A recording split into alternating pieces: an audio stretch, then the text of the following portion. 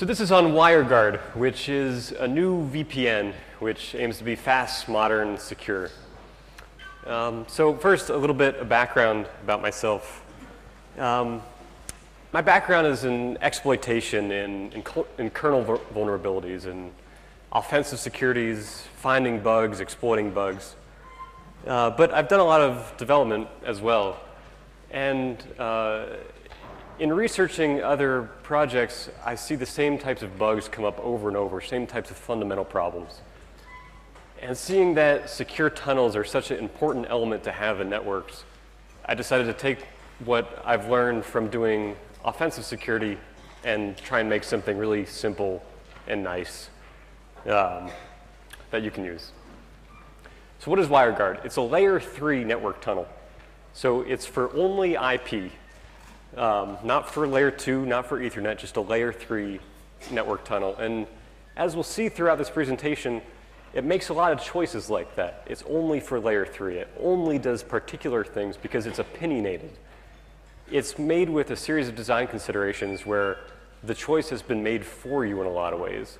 But from these boiled down choices, we make nice building blocks that then you can make big, complicated systems out of. It lives in the Linuxkernel for performance and for good integration. But we've got some cross-platform implementations in the works in languages like Rust and Go. But for at the moment, it lives in the Linuxkernel written in C. It's UDP-based, and so it can live on the real internet, punching through firewalls. We use modern cryptography, but we're very careful to use conservative cryptography, proven principles, nothing too newfangled. And the project as a whole has a real emphasis on being very simple, easy to understand concepts, easy to understand code, and just trying to make a nice minimal structure. The authentication model aims to be like SSH. In SSH, you usually share keys by sending your public key through an encrypted email or through some other mechanism. And you have simple public keys that you copy and paste around. I'm sure all you guys use SSH. So WireGuard tries to be as easy as that, but for VPN. In general, it aims to be a replacement for OpenVPN and IPsec and the various other VPN technologies that are out there. Some that live in kernels, some that live in user space. WireGuard tries to replace most of that with something a lot simpler. Most of all, WireGuard is easily auditable. When you look at OpenVPN, it's 116,000 lines of code, plus all of OpenSSL. And so maybe you could make that code base secure eventually. Maybe you need to pay a lot of people a lot of money to read all that and audit a big project. The Linux XFRM layer, which does IPsec, is 13,000 lines of code plus something like Strong Swan for the key exchange, which itself is 405,000 lines of code. And I mean, these are great projects with smart people who have worked on them, but this is a lot of code to read. And we're talking about C code, and so this is hard to really be sure that you're using something secure. Soft Ether is kind of a jack-of-all-trades solution that supports OpenVPN, supports IPsec, supports all sorts of things. 329,000 lines of code. WireGuard is under 4,000 lines of code, which means everybody in this room can sit down and read the entire code base in one sitting in an afternoon, understand it. Security experts can read it just for fun because it's short enough that it's still fun, so that it actually gets some eyeballs. So just to put this in perspective, in the solar system of VPNs, I guess we're Pluto. It's also really simple to use. Rather than, say, the complicated IPsec XFRM system or OpenVPN daemons, with WireGuard you just get a normal network interface that you can administer using all the tools you already know, with the IP route, etc. So to add a WireGuard interface, you IP link add, just like you would with any other kind of virtual interface.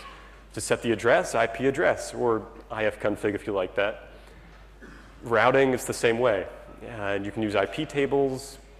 If you're into old-style host-based authentication, you can even use Etsy hosts. You can bind to the addresses of that interface.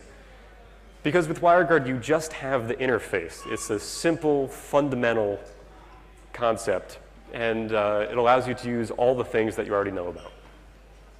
So everything that ordinarily builds on top of a network interface like ETH0, WLAN 0, you can build on top of WG0 for WireGuard.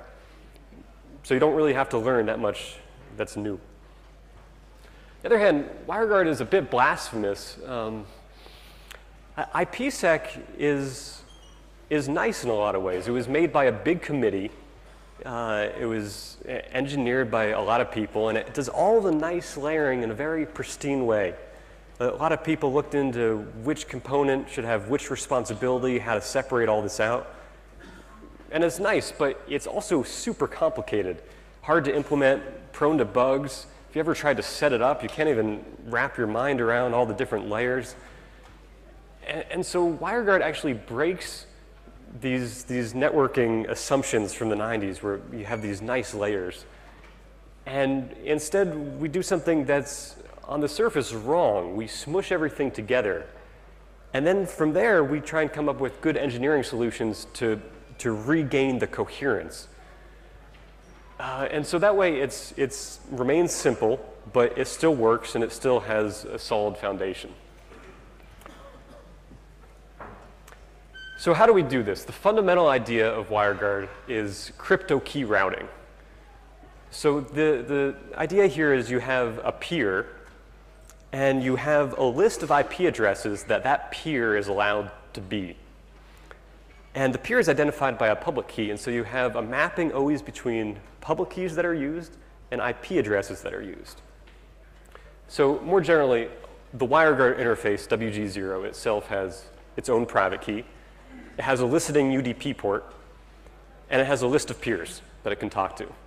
Then each peer is identified by its public key.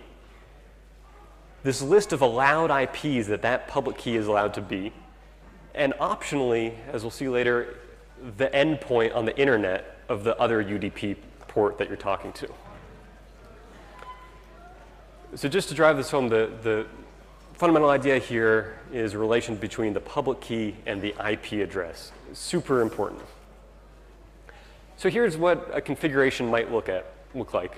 A server has the interface section with its private key and its listen port, and then this happens to have two peers. And for the first peer, it's allowed to be that 10.192 address, and the other 10.192 address, but /24, so the whole subnet. The next peer gets its /32 and a /16. And so those public keys, when talking to the server, can only send IP addresses, can only send packets as IP addresses in those range. On the other side, a client has a configuration with, again, an interface that has a private key and a listen port. And it has a block for a peer that's the server. And so it has the server's public key. It has the endpoint of the server. And it trusts the server to send it any IP. For example, maybe the server is a gateway to the internet. And so it's forwarding packets from any IP address on the internet. In that case, it wants to allow any IP from the server. Now you'll notice that the server doesn't list any endpoints of the peers because it doesn't know them. It's the server. It's waiting for the client to connect to it. But what happens is whenever the server gets an authenticated message from a client, then it'll learn the latest endpoint of that client for sending reply packets. So in that way, clients can roam freely from different source IP addresses. If you've ever used Mosh, it works exactly like that. So how does this work at the API level? User space sends a packet using the send syscall. Then it goes to the ordinary Linux networking layer that decides, OK, this packet should go to the WG0 interface. So now it's in our code. Now it's in the WireGuard driver. WireGuard looks at the destination IP address of that packet and says, that destination IP address corresponds to this public key. Then it looks up what current session is used with that public key and encrypts it for that and sends it off to the endpoint. In the reverse direction, when the UDP socket receives an encrypted packet, it decrypts it and learns for which public key it should use a key session for. Then it inspects the source IP of that decrypted packet and says, is that public key allowed to be sending packets as that source IP? And if it is, then it goes onto the interface, and if not, then it's dropped. So all of this can be configured with very easy command line tools. Right now, it's the WG utility. At some point, this will be folded into the IP route 2 IP utility. For now, just WG, very simple. WG set, WG 0, you give the listen port, the private key, the peer plus its public key, its allowed IP is the endpoint, and so forth.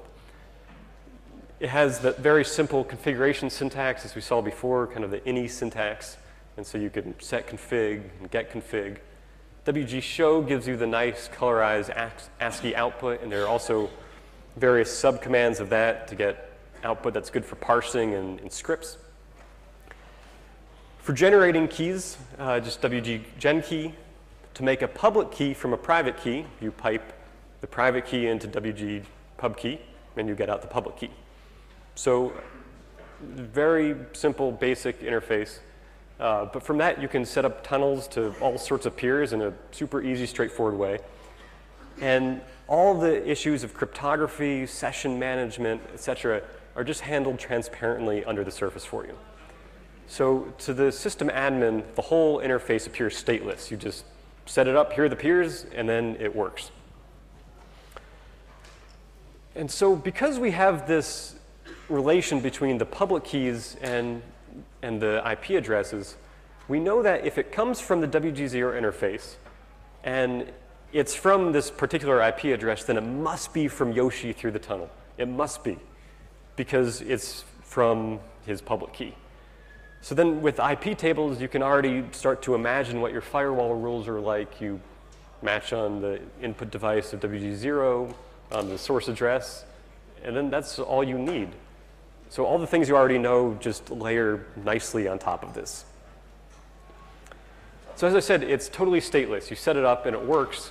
You just add the interface. You can add as many interfaces as you want. You can configure multiple peers per interface. As I mentioned, the endpoints just roam. So on 3G, this is especially nice when you're going between different IP addresses. Your connections keep working. On a laptop, it's nice if you put your laptop to sleep in one network and turn on the other. It just starts working again automatically, and you have the same IP address as before inside the tunnel. And the identities, these public keys, are really short. They're 32 bytes, and we encode it as base 64, so I think that's 44 characters. And so you can paste them around for doing key exchange through any out-of-band mechanism. We're not trying to handle that problem here, because people are already doing that with things like SSH and GPG and all sorts of other mechanisms for that. OK, so before we go deep into how all this works, I just want to show a demo of what it looks like to set up a WireGuard interface. You get the idea. So we have peer A on the left, peer B on the right, and they're connected using virtual Ethernet, so you can pretend that's the internet. And we'll set up some tunnels. So what's this look like? OK, so we generate a private key over there. We generate a private key over there. And when we cat it, that's the private key, super short. We derive the public key from the private key. We do the same over there. And now we add the WireGuard interface. We set an IP for the WireGuard interface, which again, using the IP route 2 tool, things every system admin already knows. Now we set up the peer. So we give the private key of our interface as private, and then we set the interface up. Now we'll do the exact same thing over here. We add the WG0 interface. We give it the IP address. We give it the private key of its interface. and we set it up. Okay, so now we have to tell the two peers about each other. So first, when we type IP address, we see that it's just WG0 there. It's just a normal interface. ETH0 is our internet interface, our external interface, if you will. And so it's all in there just like another interface that you've seen before, nothing too remarkable. Okay, so we type WG and we get the information each currently has about itself, but now we tell it about the other. So first we copy the public key from one as a peer for the other, and we say that that peer is allowed to be 10.0.0.2, and its internet endpoint is 192.168.1.2.518.20. We do the reverse thing on the other side. We make a peer, we copy and paste the public key for that peer. We give it the allowed IP address for inside the tunnel. And we give it the internet endpoint, 192.168.1.1.518.20. So now the peers are set up, they know about each other, and now we can simply ping within the interface, and it works, and that's it. We didn't have to set a daemon, we didn't have to set a state. It just works, and now they know about each other, they've done the handshake. So pretty simple situation, and that's about it to the interface of WireGuard. There's not a whole lot more than that. But from that very basic building block, you can start layering some really neat things. So as I mentioned, simple composable tool, this WG utility. It's already started to get integration to the various network management utilities. There's an IF up-down plugin for it. It's already in OpenWRT and Lead. There's a nice Lucci web interface for it there. OpenRC supports it with NetIFRC. It's part of the whole NixOS system. There's a work in progress to integrate it into systemd-networkd, and there's also another work in progress to integrate it into Network Manager, if that's your thing. And so it's being integrated. I wrote a very simple shell script called WG-Quick, which is not a sophisticated tool. It's just quick and dirty bash script that I use on a daily basis for connecting to VPNs. You just have WG-Quick up and WG-Quick down, and then you define this config file, which is the same for syntax as WG, but we add a couple keys. Like we can run a post up and a post down script for DNS. And it lives in etc WireGuard and then the name of your interface .conf. But again, this is not a sophisticated utility, a simple bash script that just uses all the other things. And I like this, and I distribute it, and other people use it. But because the building blocks are so basic, you have more than enough license to make whatever other complex tool you want. There are also some nice network namespace tricks that you can do with WireGuard. The WireGuard interface can live in one network namespace, while the UDP socket that it uses to send the encrypted packets to the internet lives in another namespace. So a couple of uses. You could let a Docker container connect via WireGuard. You could only let your DHCP client touch to your physical interfaces, but then your web browser can only see the WireGuard interface. And this is a nice alternative to the routing tricks, which of course WireGuard also supports, but this is a nice alternative if you want some high security. So for containers, it would look like this. You have your container namespace running whatever Docker or Rocket and spawn stuff. And you ping from that, and then the WG0 interface encrypts it, and it sends the UDP ciphertext out of the namespace in the init namespace through your actual Ethernet adapter. And so to the container namespace itself, all it sees is WG0 and localhost, of course. But it doesn't see any other way of getting to the internet. Conversely, if you just want a leak-free personal VPN for your web browser, in the init namespace that you're doing all your work in, you only have WG0, and then you move your physical interfaces to some other namespace where the socket lives. And this is really nice because it guarantees that there won't be any leaks from your web browser outside of the WireGuard interface because your web browser can't see any other interface to send packets on. All right, so there are a lot of security principles that have gone into making WireGuard to make it both small and simple, as we've discussed, but also, I hope, a well-written piece of code. All the state that's required for WireGuard to work is allocated when you add peers, not when you're getting packets. So this eliminates a huge class of dynamic memory vulnerabilities. WireGuard simply just doesn't have them because we just don't use that programming technique that's prone to that vulnerability. Likewise, all packet headers are fixed in length, and each field has a fixed length.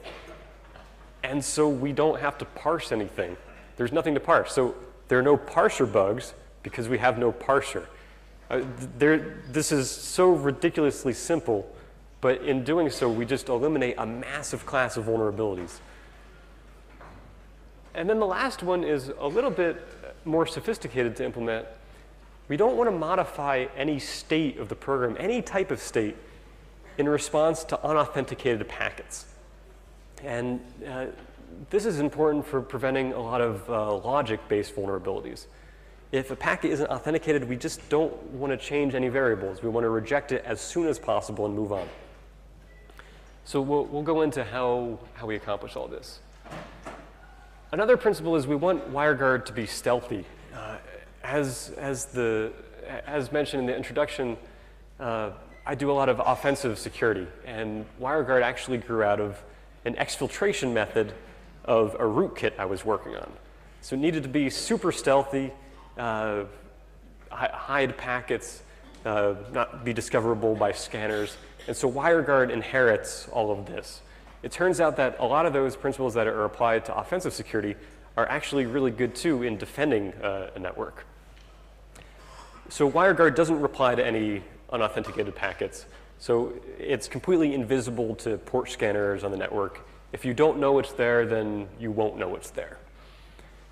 It's also not chatty. So when two peers aren't sending data to each other, it just goes to sleep and it doesn't send anything. OK, of course, all of this wouldn't matter at all if the crypto was bad. So we put a lot of effort into ensuring it's solid crypto. We use Trevor Perrin's noise protocol framework, which is now used by WhatsApp and is starting to get some steam. It has perfect forward secrecy, so there's a new key every 2 minutes. If the computers are compromised, you can't get the static keys and then go back to see the information that was transferred because there's a new ephemeral key that's generated every 2 minutes. It avoids key compromise impersonation, which is important quality. If someone steals your private key, they can't impersonate anybody to you, even though they have your private key. So this is an important crypto principle. There's identity hiding. So when you identify yourself to another peer, you don't actually send your public key in clear text. It's actually encrypted so that only the recipient of your public key can read it. So it's impossible to tell who's actually sending the message unless you're expecting the message. Of course, we use authenticated encryption, so not only is all the information private, but we also ensure the integrity. There's replay attack prevention, while still allowing for the network to reorder packets as networks do, but we prevent against replay. And we use modern primitives. We use curve 255.19 for elliptic curve Diffie-Hellman. We use Blake 2s for hashing, SHA-SHA-20 poly 135 for authenticated encryption, and we use SIP-hash for the hash tables. Now, importantly, there's no cipher agility. This is what we use. And many of you who have set up, I don't know, TLS servers, maybe some of you are happy to read this now that you don't have to set anything up. Maybe other of you think, well, maybe we want the choice of using broken ciphers. No, you don't want the choice of using broken ciphers. If a cipher is broken, then you upgrade, and you don't allow broken ciphers on your secure network. So I think this idea of cipher agility and the cipher negotiation is really a concept from the 90s that has seen its course. Of course, there'll be paths to upgrade to new versions if necessary, but mixing primitives and allowing negotiation, allowing insecure primitives is really not a good policy. So These are the nicest ones for now, and if they're ever not nice, we'll change it. Okay, so the key exchange. We're running a little bit low on time, so I'll go through this quickly here. The key exchange is a one round-trip key exchange. So the initiator sends a message to the responder sends a message back to the initiator. Using these messages, they do some calculation, and they come up with a pair of symmetric keys for cha-cha-20, one for sending and one for receiving, and then they can start to exchange transport data. And because it's just one round trip, either side can initiate this at any point. If your laptop's just woken up from sleep, it can just immediately fire it off and start again. So there's no session state that needs to be maintained long term, because a new session can just be created super simply because it's one round trip. Okay, so we have in this several sets of keys that are used. There's the static public and private keys, as we saw from the screencast. But during the key exchange, both sides generate an ephemeral key pair. So this ensures the perfect forward secrecy. The key exchange in general, it's important that we keep this idea of not modifying anything if we don't get an authenticated packet. We want to keep fixed length headers. And we want both sides to be able to change roles if necessary. And we want to ignore all invalid handshake messages. And so the way this is accomplished is by combining in some method the output of 4 elliptic curve Diffie-Hellman operations. The first 3 make up what's called the triple Diffie-Hellman. Some of you might be familiar with if you've ever read the spec for the signal protocol. And then we have a static Diffie-Hellman in the first message so that it can be one round trip. And so without going into too much depth on this, it might seem like it's really complicated, but in fact, it's super easily implemented. The key exchange itself is only 441 lines, compared to Strong's one, which I think we said was it 40,000 lines, 400,000 lines? Really big. So 441 lines for the key exchange. Very simple. And as you might have noticed, we don't have any X509. We don't have certificates. There's no ASN1 parsing. We just have these very simple keys that we can paste around. So how do we appear to be stateless to the administrator? Obviously, the protocol itself can't be completely stateless. You need state in order to have certain security properties. But to the administrator, it appears stateless. So we have a series of timers to make things just work. And so we have, for this, a very simple state machine that accounts for every possibility in state transitions. Simple enough that I was able to write down the entire matrix of state transitions so that we don't have any undefined situations. So how does this work? When user space sends a packet, if we don't have a current session from a key exchange in the last 2 minutes, then we send a handshake initiation. If there's no handshake response after 5 seconds, then we just send it again. Every time we get an authenticated incoming packet, then we set a timer for 10 seconds from now. And every time we get a new authenticated packet, we move that timer another 10 seconds into the future. So that means if we never get an authenticated packet, if we stop receiving data, then we suppose, oh, maybe the other side, there's a problem, and so we should reinitiate a handshake. And so after 15 seconds, we reinitiate a handshake. Now, if the other side just isn't responding at all, then we go to sleep. So we remain stealthy and not chatty. But all of this amounts to an interface that you don't have to care. Is it up? Is it down? Is it running? When was the last connection made? Now, the admin doesn't see that. It's just you have an interface and you send packets. And this very simple set of timers ensures that there's always a session. There's also what's called the poor man's post-quantum resistance. Now, there's a lot of new crypto coming out to protect against quantum computers, but it's very new. And WireGuard is trying to be conservative with the primitives it chooses. So it's not choosing one of these new, heavily researched and debated post-quantum primitives. Instead, we allow for an optional pre-shared key. Pre-shared key, we can mix into the initial key exchange. And because of Grover's algorithm, a post-quantum computer can do a brute force search of a 256-bit symmetric key with the time it would take a classic algorithm to do this in a 128-bit symmetric key. And it was proved that this speed up is actually optimal. There won't be a better algorithm than this for symmetric cryptography with a quantum computer. So by mixing in a pre-shared key optionally, if you want it, if you're paranoid, if an adversary is recording all of your traffic now, in 100 years when they finally make a quantum computer, it won't be decryptable. So this is a feature put in there for the extremely paranoid. Most people won't really need this because depending on who you talk to, a quantum computer capable of breaking elliptic curves are still far way off, but it's in there if you'd like it. There's also denial-of-service resistance.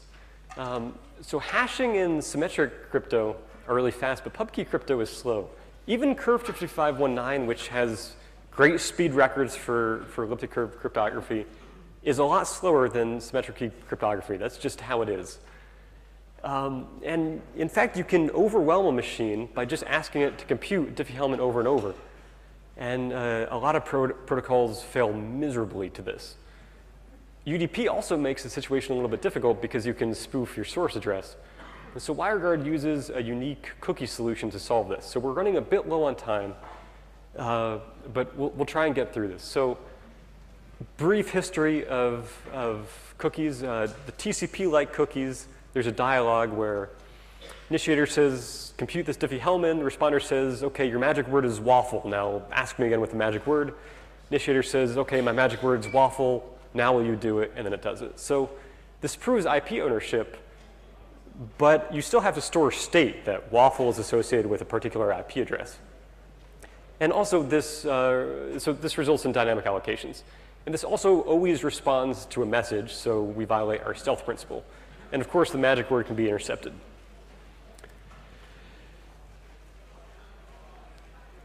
OK, DTLS and IKEv2 style cookies are a little bit more sophisticated. Initiator says, compute this Diffie-Hellman. Responder says, OK, your magic word is some big hash. Ask me again with the magic word. Initiator says, OK, magic word is the big hash. Now will you compute it? And it turns out that this big hash is actually a MAC of the initiator's IP address using some responder secret. So then no state needs to be stored. And you can still prove IP ownership. So this is clever, but again, it violates stealth because there's always a response to the message. And of course, the initiator himself can then be DOSed by just sending a bunch of garbage magic words to the initiator. So as an aside, another solution to this is the Bitcoin-like or host identity protocol-like, where initiator says, compute this Diffie-Hellman. Responder says, do some proof of work, mine a Bitcoin. And the initiator says, all right, found a Bitcoin, now will you do it? And this works great, except because in WireGuard we want both roles to be symmetric, server and client can switch sides, now there's a DOS by just making the server compute tons and tons of this proof of work for many clients. And so that doesn't fit us. So the WireGuard variant is a little bit like the DTLS one, except each message has two MACs. The first is a hash of the handshake and the responder's public key. So this means that in order to respond to a message, the initiator needs to know who it's talking to and prove that with this hash.